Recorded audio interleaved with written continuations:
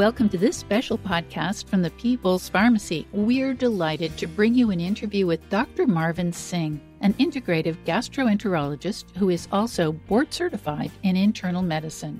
Dr. Singh is Director of Integrative Gastroenterology at the Susan Samueli Integrative Health Institute at the University of California at Irvine. He brings a unique perspective to the practice of precision medicine. During this podcast, we'll provide insights into improving your intestinal health. You'll learn a lot more about the microbiome and how to reestablish healthy gut balance. This special podcast is available only to podcast subscribers. It's brought to you by the Verrazana Health Club. This comprehensive home testing service enables you to track crucial health markers of gut health, inflammation, metabolism, hormones, thyroid function, and many other organ systems. Regular testing can help detect health imbalances before they lead to sickness. Welcome back to the People's Pharmacy, Dr. Marvin Singh. Thank you very much. I appreciate it. I'm super excited to be back talking with you. Dr. Marvin Singh, if you could give our listeners a quick overview of integrative gastroenterology. What is it? What makes it unique? And what do you do specifically as an integrative gastroenterologist? Yeah, that's a great question. So, integrative medicine is basically, it's good medicine. And that's what Dr. Weil taught us on the first day of our fellowship program where we did this training in integrative medicine.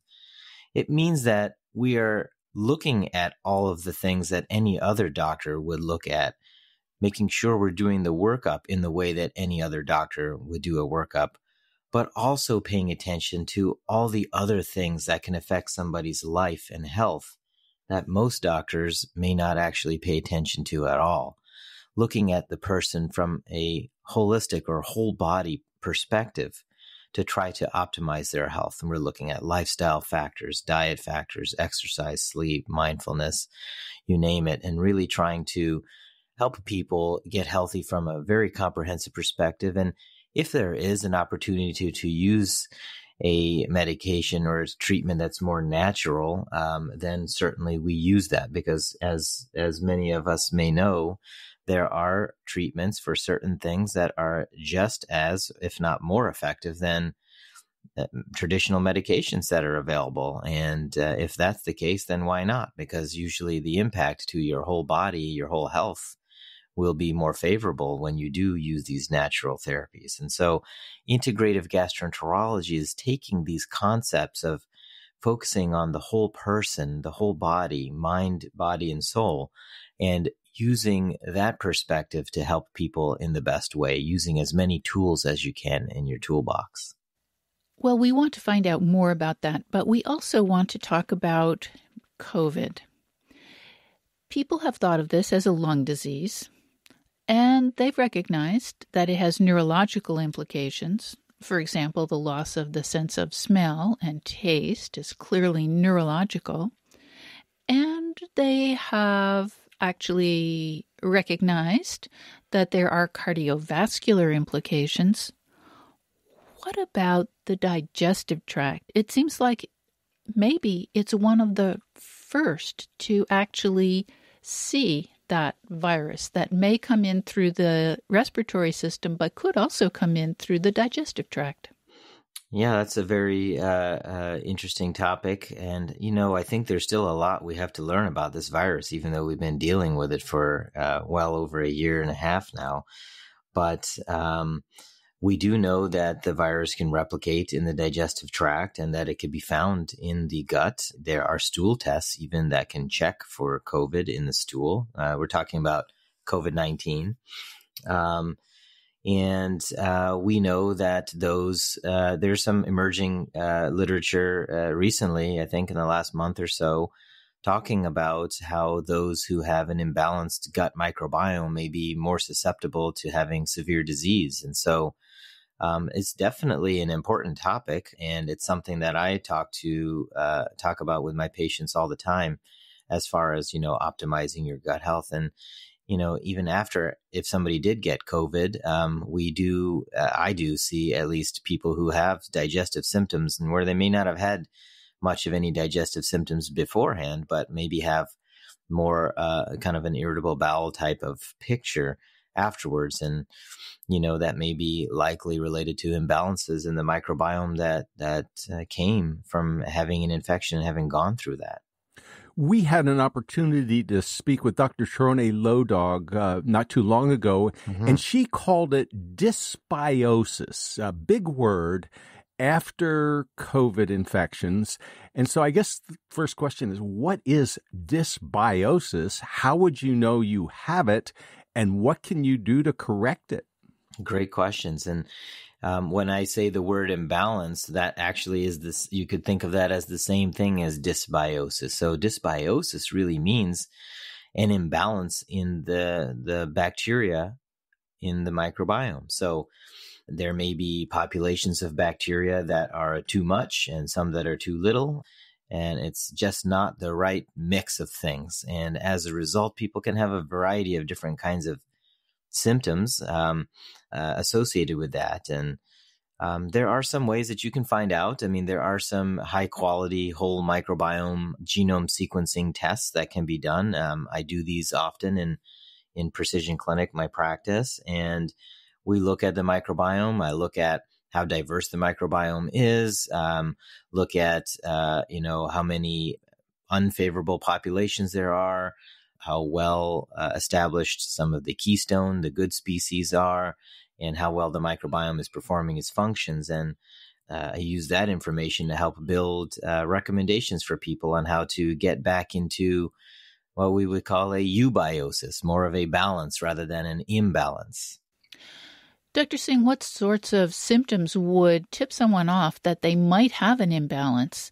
And then I'll ask you about what they can do about it. Yeah. So, different people may have different things. You may not necessarily even have a gut symptom as far as your abdomen is concerned. You may have joint inflammation. You may have skin issues. It could be a hormonal imbalance. There could be a wide variety of different things that you could have that could be finding its roots in the gut. Digestively, sometimes people may have bloating or nausea, either constipation or diarrhea, abdominal discomfort, and things like that. Those are perhaps some common symptoms that people might have when there's an imbalance in the microbiome. Dr. Singh, I'm astonished because what you're suggesting is that other organ systems could be affected by the imbalance in your GI tract. I think most people, when they think, oh, I've got a bellyache, okay, that's in my belly. I've got diarrhea, I've got constipation, I've got reflux. I mean, there are all kinds of things that happen to the abdomen, to the digestive tract, but skin? Nobody would put together the idea that the skin could be affected by the dysbiosis of the GI tract. What about your brain? Yeah, brain too. Brain is a big one. This microbiome is in our gut, but I guess we should clarify that we have multiple microbiomes. The microbiome in the gut is obviously the largest population of bacteria in one place, but we have a skin microbiome. We have all kinds of microbiomes. There's data on the eye microbiome, lung microbiome, various different pods of microbes. And, I don't know that we have any great data or literature to really suggest how they interact with each other, or if they do, how they do. But my kind of feeling is that perhaps the microbiome in the gut is kind of like the headquarters. If you think of it kind of like a military operation, and when there's a problem somewhere else, that there's communication between the gut microbiome and other microbiomes, perhaps through various different kinds of signaling that they have, whether it's by metabolites being released or hormones, neurotransmitters, or other chemicals. And this could be how you have a problem, and they could also be how problems could get solved by looking at the gut microbiome And, people can have improvement in joint pains and skin issues like eczema and allergies when they focus on gut health as well. So there's probably a bidirectional communication there, just like with the brain, as you were mentioning. The brain and the gut are very closely tied to each other. We know there's this brain-gut connection, and they can both influence each other. So the brain can actually influence the composition of the gut microbiome, and actually the gut microbiome and the chemicals that it may release can influence the brain in how we think, how we feel, how we sense pain and things like that. So they're very intricately connected to each other. So gut health equals brain health. That's what I usually tell people. We have a friend who complains sometimes that when he's under stress, when there's a lot going on, when there are a lot of challenges, when there are issues that have to be resolved, he feels it in his gut. He has to go to the bathroom quite frequently. And so this idea of gut-brain connection, I think a lot of people experience that kind of symptom. Mm-hmm. Very much so. And sometimes the best treatment is not a medicine. It's talking to somebody, learning about their environment and what's going on in their life, and talking to them about that and working through that, and mindfulness techniques and stress reduction techniques. Sometimes that's the most powerful medicine. I actually tell people that's my favorite medicine because it doesn't cost anybody anything. You just have to learn the technique and do it, and you can do it anytime, any place. So, there's a lot of research suggesting that the microbiome can play a role in a variety of neuropsychiatric conditions. The gut in itself has approximately 100 million neurons, which is more than the spinal cord even has, and it produces most of the body's serotonin. So, certainly there is the capacity to make neurologic impact just by focusing on gut health. Now, Dr. Singh, let us ask about, you mentioned before, optimizing gut health. Let's ask about someone who has recovered, let us say, from COVID-19 and who wants to really get their microbiota back into balance. What do you recommend? Well, I'm a precision medicine guy, so often I will like to make recommendations based on information. That's probably the most scientific approach that I could think. So I would encourage, a few simple tests to kind of get an idea of what's going on in the microbiome. But outside of that, I guess we could make some presumptions if somebody didn't want to do testing and just presume maybe there's an imbalance in the microbiome, and kind of focus on some empiric recommendations. And some of the things that are the easiest to do that don't require any medications are really optimizing your lifestyle factors, because we know that, exercising and proper nutrition, well-balanced diet with plenty of plants in the diet, stress reduction, optimal sleep hygiene, avoiding toxic exposures, having fun, enjoying life, staying connected to your family and friends. We know that all of these things can actually influence the microbiome. It's there's good amount of data talking about each of these different categories and how these lifestyle measures can impact microbiome health. I actually have written a book chapter in our Integrative Gastroenterology textbook on lifestyle measures and the gut microbiome, and review some of the literature there suggesting that people who exercise have a more diverse microbiome. People that eat a well-balanced diet with plentiful, colorful fruits and vegetables have a better, more diverse microbiome. And even sleeping properly improves the balance of your microbiome, because we know that those who have altered circadian rhythms and aren't sleeping very well, we know that in those people, the microbiome pattern may shift to a more inflammatory pattern and really have similarities amongst those who have problems with weight gain or difficulty losing weight. So these correlations are definitely outlined in the literature, and these are some of the best medicine to give to people because they're lifestyle measures, and these lifestyle measures not only will optimize your gut health, but will optimize your heart health and your brain health and your lung health and everything health. Dr. Singh, there are situations, however, where no matter how good your lifestyle, no matter how good your diet, there are challenges. And I'm thinking something that you probably do quite frequently, certainly your colleagues do, and that's colonoscopies. And I'm thinking antibiotics. People have taken a lot of antibiotics over the course of this COVID year. I'm thinking about all of the challenges that are out there, the C. diff infections, the proton pump inhibitors that people are popping like candy, the Nexiums and the Prilosec and the Previses that are now available over the counter. And I'm thinking, how do we reestablish that microbiome? What role does, for example, probiotics have when it comes to, post colonoscopy after you've quote unquote cleaned out your lower GI tract? And what about after a course of antibiotics or perhaps after recovering from COVID? Yeah, definitely probiotics can play a role in helping to find that balance in the microbiome again.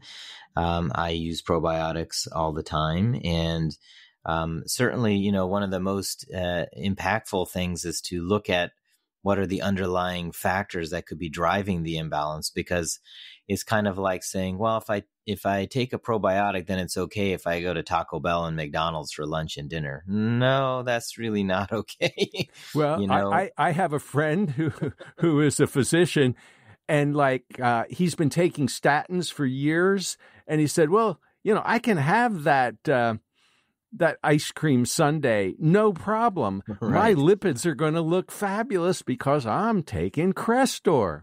Mm-hmm.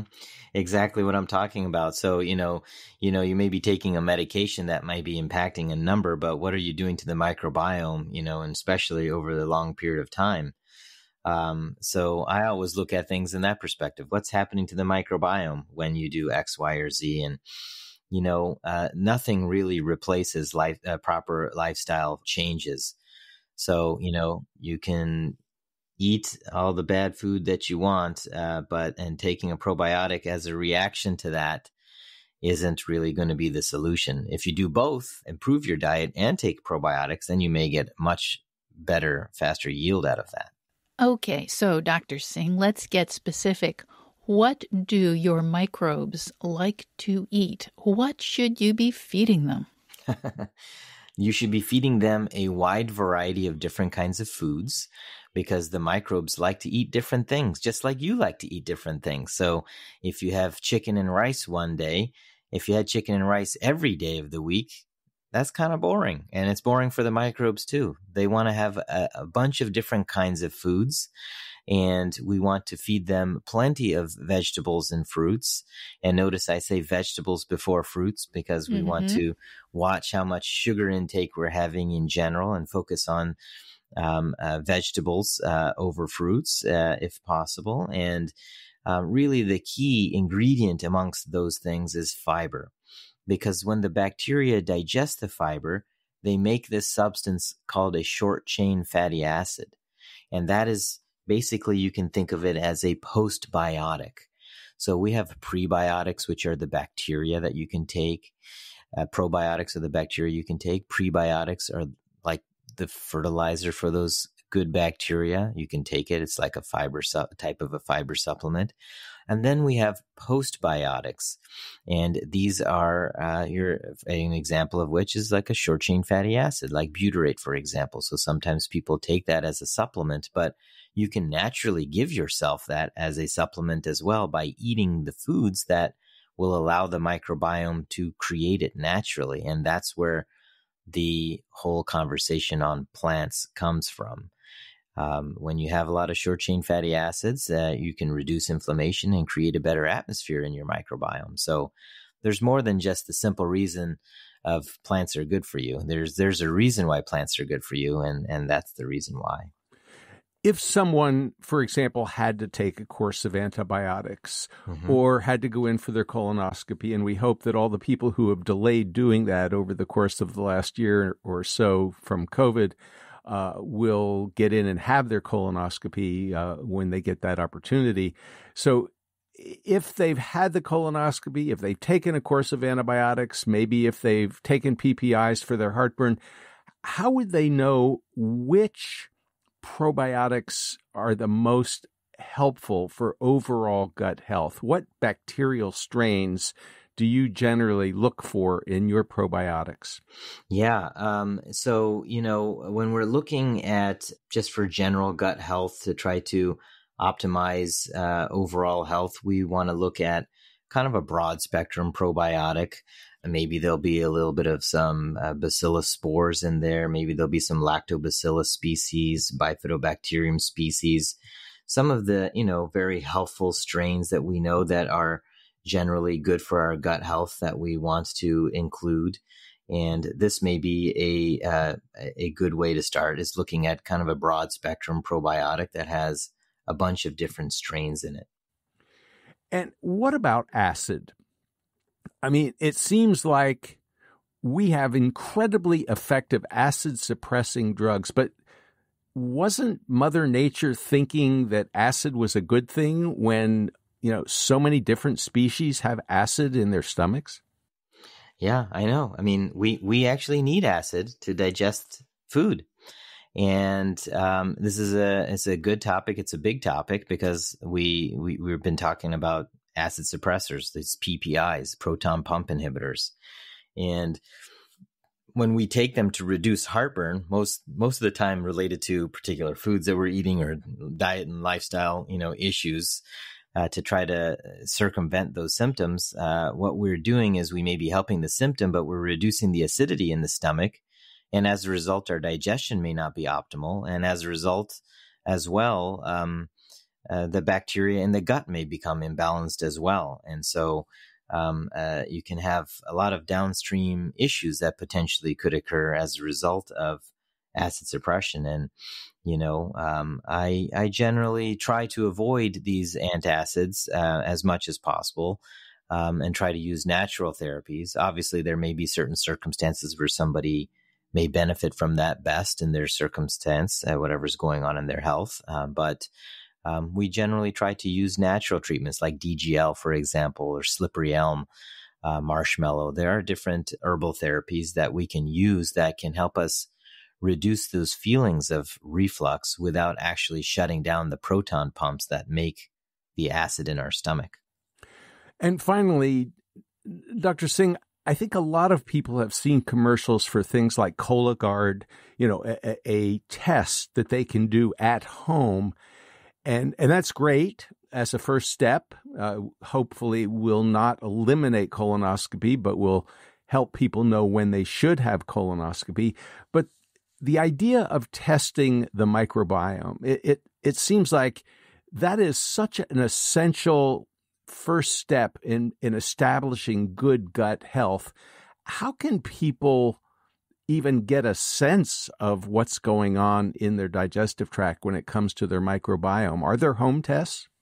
Yeah, there are home tests. You order them from the company, they mail them to your house, and you do the stool sample there and you mail them back. Now, there are a lot of different kinds of tests out there with different sequencing methodologies, and some may be not as great and some may be more high quality. And so really aligning yourself with a provider that understands the microbiome and microbiome testing and what kind of responses to give based on those results is probably important, because you may get a wide variety of answers from a wide variety of tests. And we want to make sure that the answers you're getting are as accurate as we can make them. Dr. Singh, the final message for our listeners about how to maintain good digestive health? Yeah, the way to maintain good digestive health is really doing some of the simple things, making sure you're eating a balanced and varied diet with plenty of vegetables and fruits. Reducing stress is a big one. Looking at your environment and what toxins you may be exposed to is also another big one. We didn't talk too much about that.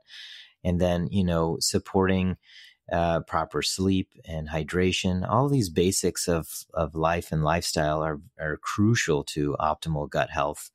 And then I always stress learning about your microbiome and what's going on inside, because you may feel totally fine and not feel like you have any symptoms at all, but your gut may be fixing to, release a bomb or something at some point. You may not even really be aware of it until it actually happens. And so one of the best ways to be on top of your health is looking into these aspects so that we can make certain interventions if you need probiotics, for example, or other kinds of supplements to support inflammation that may be happening in the gut so that you don't develop a problem later on.